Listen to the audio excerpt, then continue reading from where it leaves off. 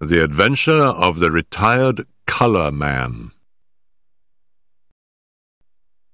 Sherlock Holmes was in a melancholy and philosophic mood that morning. His alert, practical nature was subject to such reactions. "Did you see him?" he asked. "You mean the old fellow who's just gone out?" "Precisely. Yes, I met him at the door." "What did you think of him?" "A pathetic, futile, broken creature." "Exactly, Watson. Pathetic and futile. But is not all life pathetic and futile? Is not his story a microcosm of the whole? We reach, we grasp, and what is left in our hands at the end? A shadow, or worse than a shadow, misery."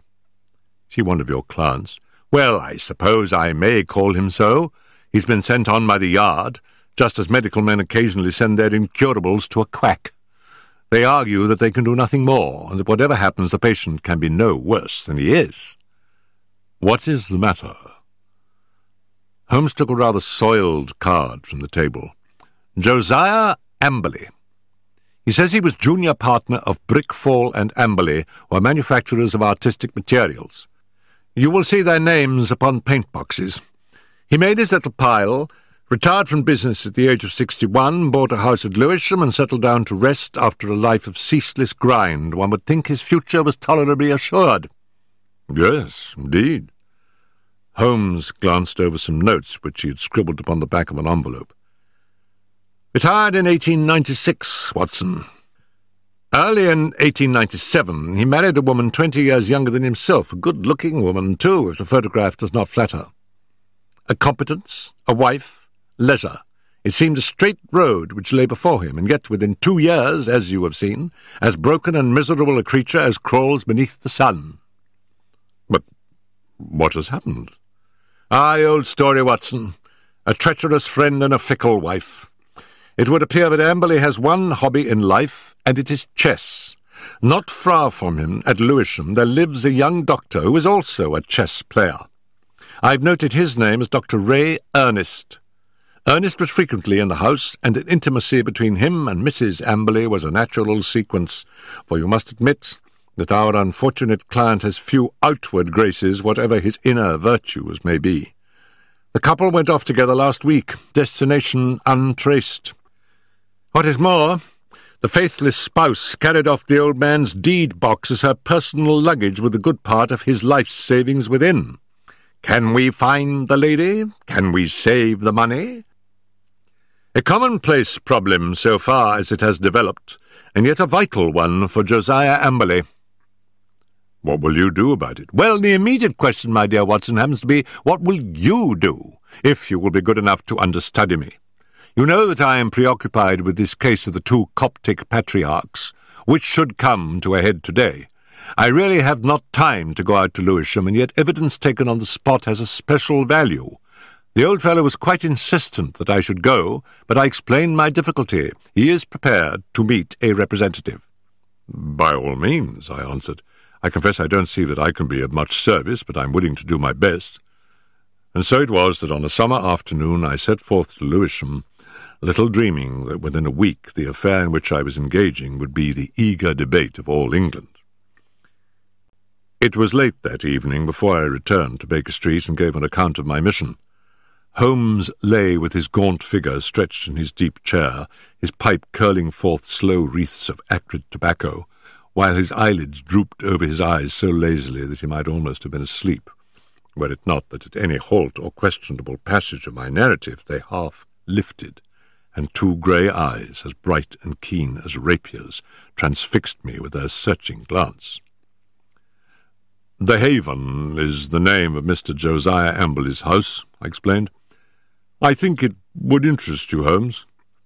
It's like some penurious patrician who has sunk into the company of his inferiors. You know that particular quarter, the monotonous brick streets, the weary suburban highways. Right in the middle of them, a little island of ancient culture and comfort, lies this old home, surrounded by a high sun-baked wall, mottled with lichens and topped with moss, the sort of wall—" "Cut out the poetry, Watson," said Holmes severely. "I note that it was a high brick wall." "Exactly. I should not have known which was the Haven had I not asked a lounger who was smoking in the street. I have a reason for mentioning him. He was a tall, dark, heavily moustached, rather military-looking man. He nodded in answer to my inquiry and gave me a curiously questioning glance, which came back to my memory a little later. I had hardly entered the gateway before I saw Mr. Amberley coming down the drive. I only had a glimpse of him this morning, and he certainly gave me the impression of a strange creature. But when I saw him in full light, his appearance was even more abnormal. "I have, of course, studied it, and yet I should be interested to have your impression," said Holmes. He seemed to me like a man who was literally bowed down by care. His back was curved, as though he carried a heavy burden.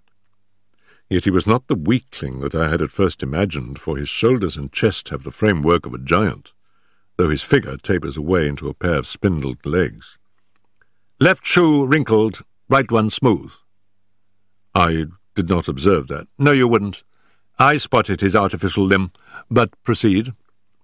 I was struck by the snaky locks of grizzled hair which curled from under his old straw hat, and his face, with its fierce, eager expression and the deeply lined features. "Very good, Watson.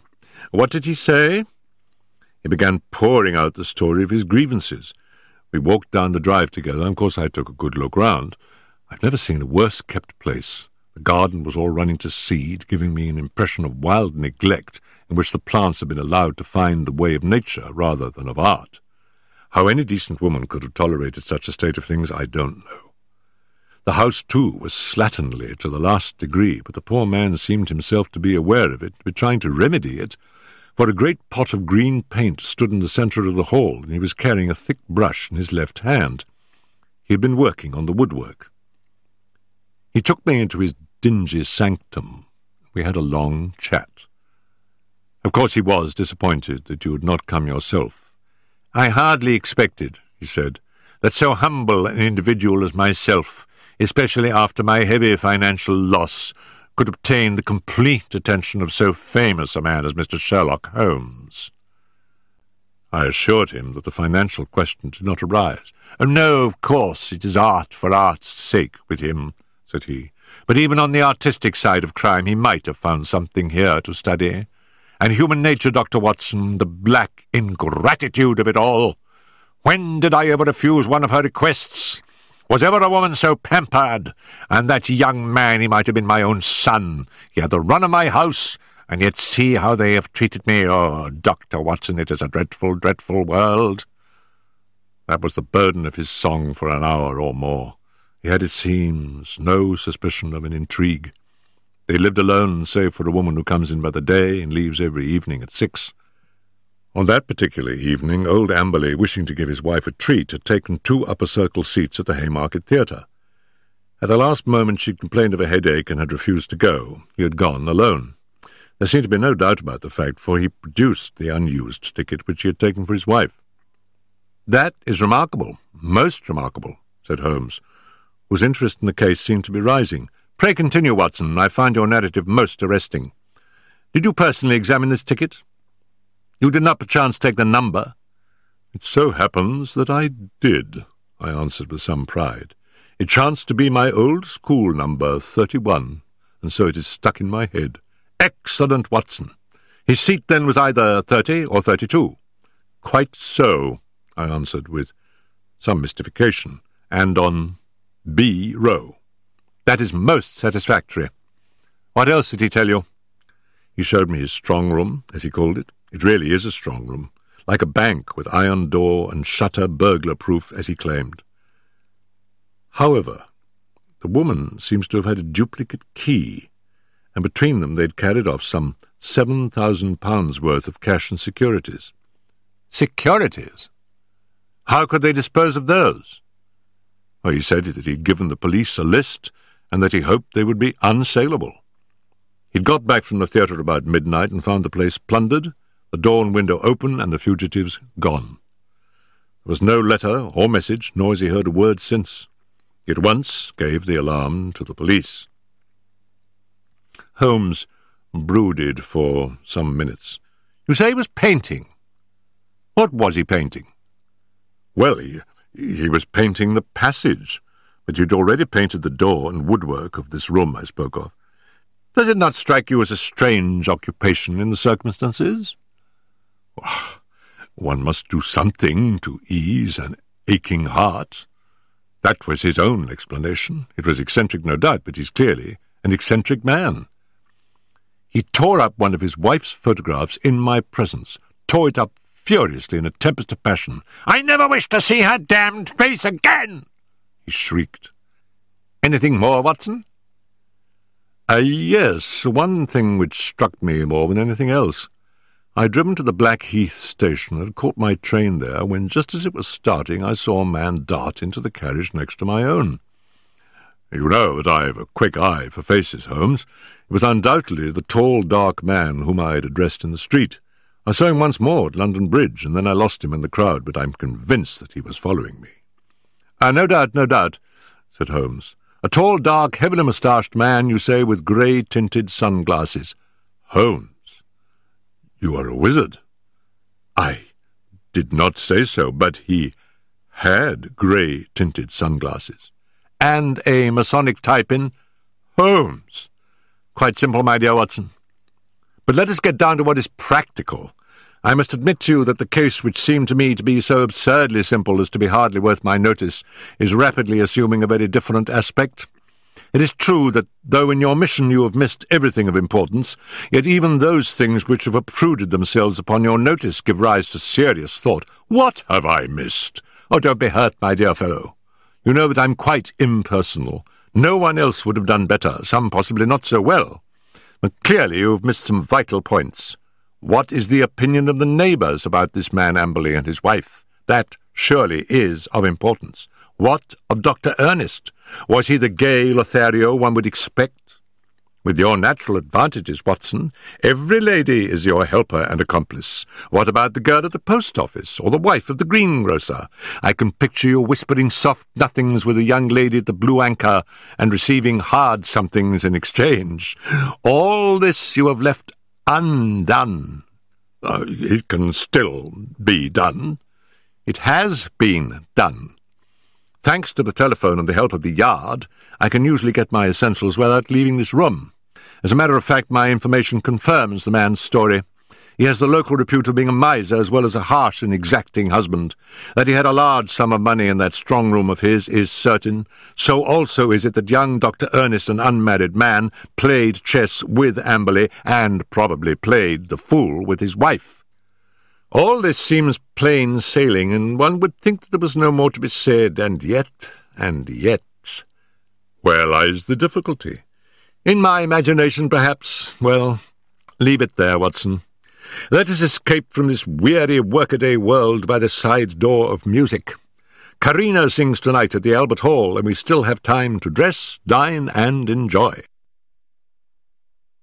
In the morning I was up betimes, but some toast crumbs and 2 empty eggshells told me that my companion was earlier still. I found a scribbled note upon the table. Dear Watson, there are 1 or 2 points of contact which I should wish to establish with Mr. Josiah Amberley. When I have done so, we can dismiss the case, or not. I would only ask you to be on hand about 3 o'clock, as I conceive it possible that I may want you. S.H. I saw nothing of Holmes all day, but at the hour named he returned, grave, preoccupied, and aloof. At such times it was wiser to leave him to himself. Has Amberley been here yet? No. I am expecting him. He was not disappointed, for presently the old fellow arrived with a very worried and puzzled expression upon his austere face. "I've had a telegram, Mr. Holmes. I can make nothing of it." He handed it over, and Holmes read it aloud. "Come at once, without fail, can give you information as to your recent loss. Elman, the vicarage." "Dispatched at 2:10 from Little Purlington," said Holmes. "Little Purlington is in Essex, I believe, not far from Frinton. Well, of course, you will start at once. This is evidently from a responsible person, the vicar of the place. Where is my Crockford? Yes, here we have him. J.C. Elman, M.A., living of Moose Moor, come Little Purlington. Look up the trains, Watson." "There is one at 5:20 from Liverpool Street." Excellent. You'd best go with him, Watson. He may need help or advice. Clearly we have come to a crisis in this affair. But our client seemed by no means eager to start. It's perfectly absurd, Mr. Holmes, he said. What can this man possibly know of what has occurred? It is waste of time and money. He would not have telegraphed to you if he did not know something. Wire at once that you are coming. I don't think I shall go. Holmes assumed his sternest aspect. It would make the worst possible impression both on the police and upon myself, Mr. Amberley, if when so obvious a clue arose you should refuse to follow it up. We should feel that you were not really in earnest in this investigation. Our client seemed horrified at the suggestion.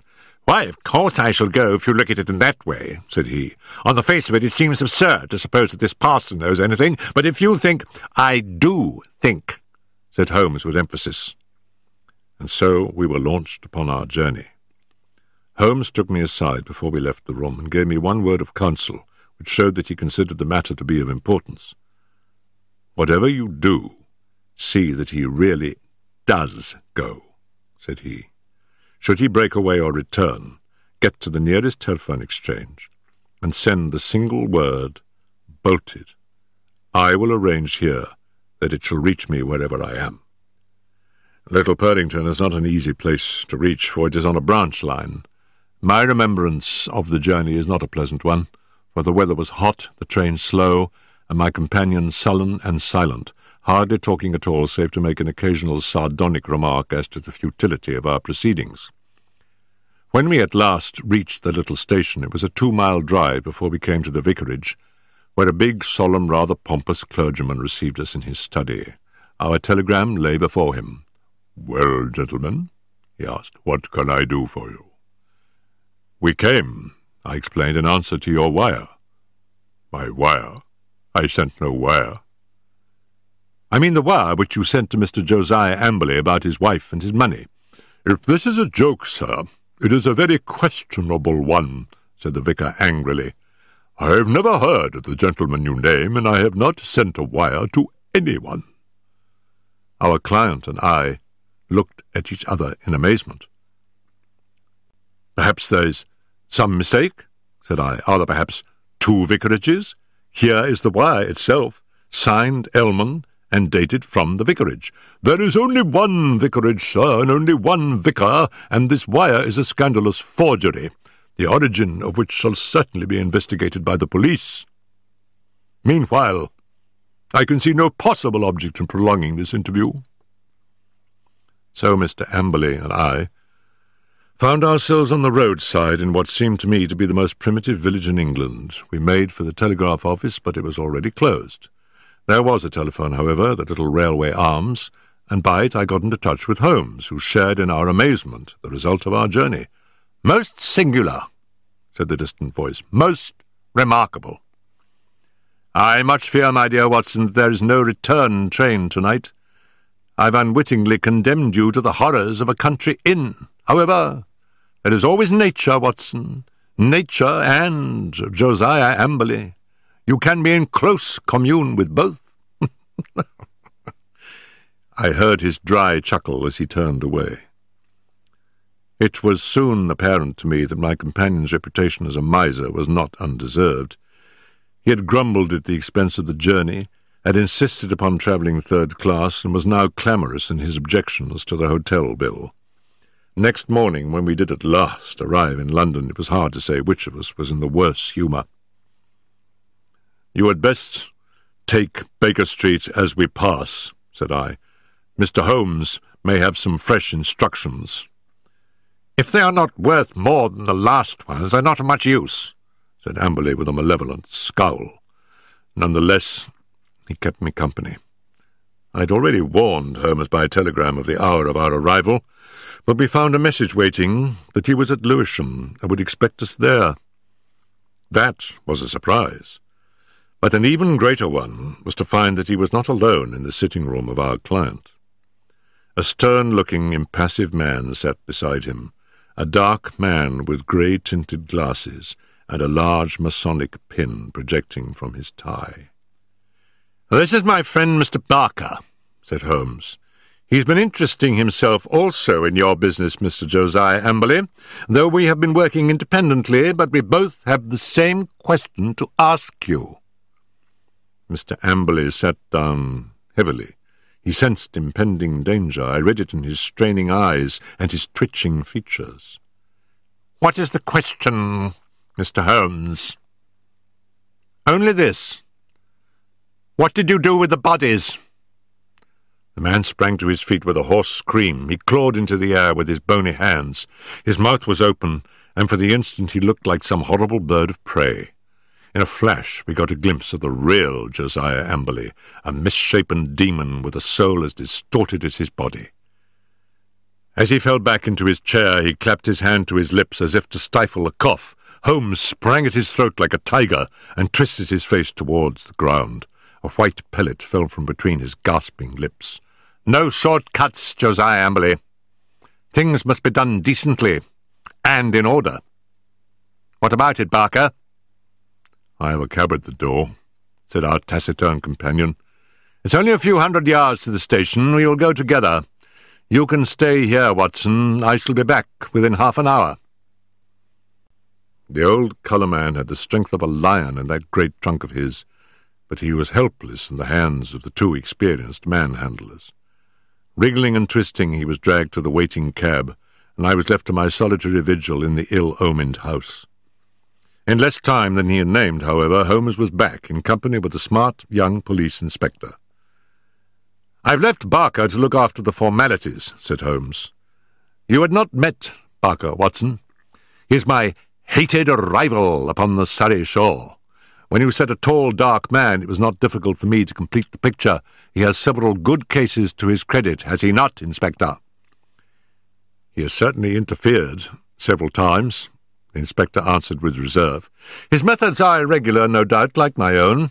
The irregulars are useful sometimes, you know.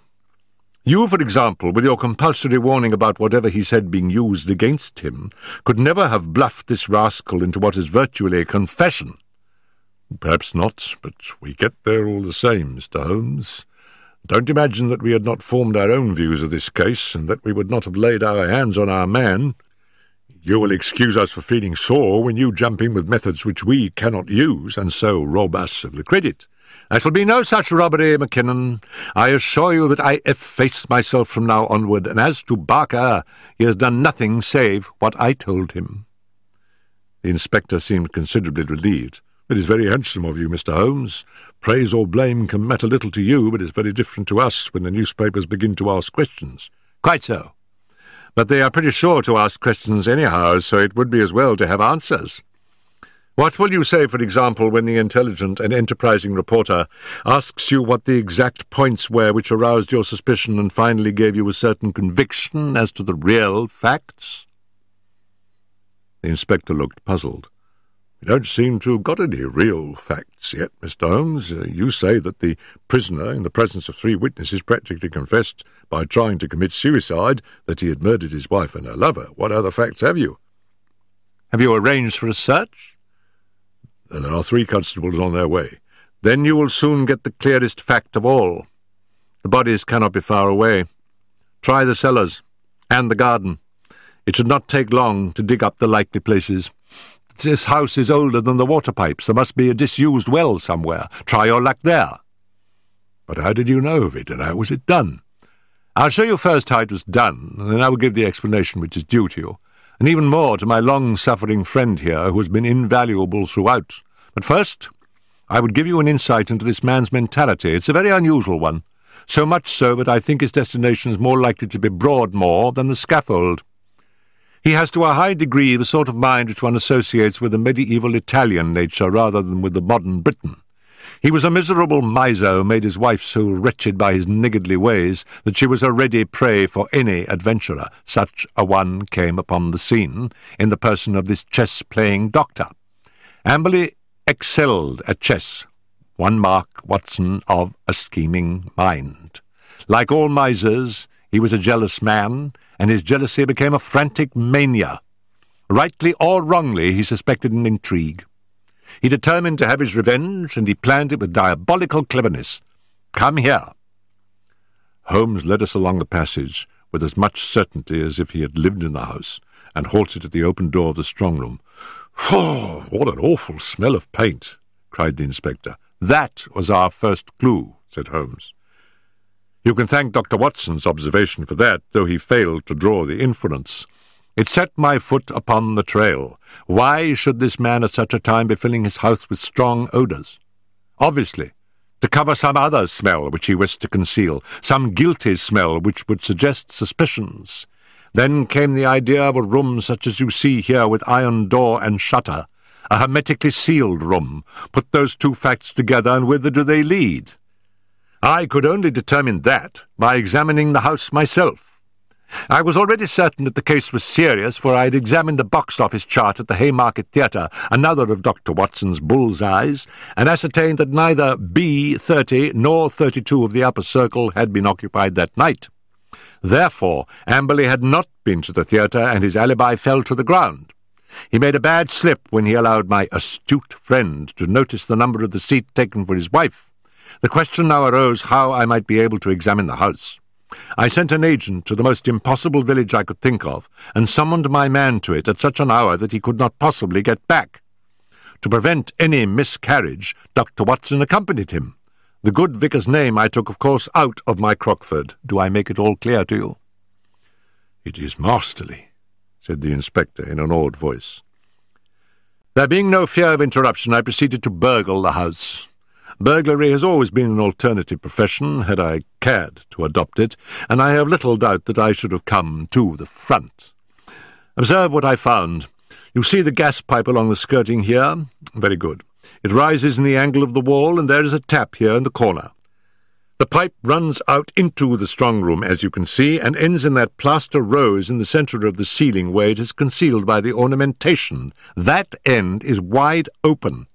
At any moment, by turning the outside tap, the room could be flooded with gas. With door and shutter closed and the tap full on, I would not give 2 minutes of conscious sensation to anyone shut up in that little chamber.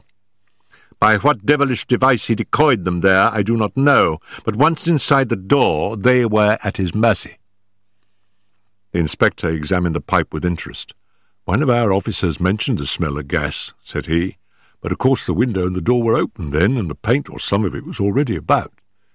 He had begun the work of painting the day before, according to his story, but what next, Mr. Holmes?" "Well, then came an incident which was rather unexpected to myself. I was slipping through the pantry window in the early dawn when I felt a hand inside my collar, and a voice said, 'Now, you rascal, what are you doing in there?' When I could twist my head round, I looked into the tinted spectacles of my friend and rival, Mr. Barker. It was a curious foregathering, and set us both smiling. It seems that he had been engaged by Dr. Ray Ernest's family to make some investigations, and had come to the same conclusion as to foul play. He had watched the house for some days, and had spotted Dr. Watson as one of the obviously suspicious characters who had called there. He could hardly arrest Watson, but when he saw a man actually climbing out of the pantry window, there came a limit to his restraint. Of course, I told him how matters stood, and we continued the case together." "Why him? Why not us?" "Because it was in my mind to put that little test which answered so admirably. I fear you would not have gone so far." The inspector smiled. "Well, maybe not. I understand I have your word, Mr. Holmes, that you step right out of the case now, and that you turn all your results over to us." "Certainly, that is always my custom." "Well, in the name of the force, I thank you. It seems a clear case, as you put it, and there can't be much difficulty over the bodies." "I'll show you a grim little bit of evidence," said Holmes, "and I'm sure Amberley himself never observed it. You'll get results, Inspector, by always putting yourself in the other fellow's place and thinking what you would do yourself. It takes some imagination, but it pays. Now, we will suppose that you were shut up in this little room, had not 2 minutes to live, but wanted to get even with the fiend who was probably mocking at you from the other side of the door. What would you do?" "Write a message." "Exactly. You would like to tell people how you died. No use writing on paper. That would be seen. If you wrote on the wall, someone might rest upon it. Now, look here. Just above the skirting is scribbled with a purple indelible pencil, we... That's all." What do you make of that? Well, it's only a foot above the ground. The poor devil was on the floor dying when he wrote it. He lost his senses before he could finish. He was writing, "We were murdered." That's how I read it. If you find an indelible pencil on the body, we'll look out for it, you may be sure. But those securities, clearly there was no robbery at all, and yet he did possess those bonds. We verified that. You may be sure he has them hidden in a safe place. When the whole elopement had passed into history, he would suddenly discover them and announce that the guilty couple had relented and sent back the plunder or had dropped it on the way. "You certainly seem to have met every difficulty," said the inspector. "Of course he was bound to call us in, but why he should have gone to you, I can't understand." "Pure swank," Holmes answered. "He felt so clever and so sure of himself that he imagined no one could touch him. He could say to any suspicious neighbour, 'Look at the steps I have taken. I have consulted not only the police, but even Sherlock Holmes.'" The inspector laughed. We must forgive you your even, Mr. Holmes," said he. "It's as workmanlike a job as I can remember." A couple of days later, my friend tossed across to me a copy of the bi-weekly North Surrey Observer. Under a series of flaming headlines which began with "The Haven Horror" and ended with "Brilliant Police Investigation," there was a packed column of print which gave the first consecutive account of the affair. The concluding paragraph is typical of the whole. It ran thus: "The remarkable acumen by which Inspector Mackinnon deduced from the smell of paint that some other smell, that of gas, for example, might be concealed. The bold deduction that the strong-room might also be the death chamber, and the subsequent inquiry which led to the discovery of the bodies in a disused well, cleverly concealed by a dog kennel, should live in the history of crime as a standing example of the intelligence of our professional detectives." "Well, well, Mackinnon is a good fellow," said Holmes with a tolerant smile. "You can file it in our archives, Watson. Some day the true story may be told."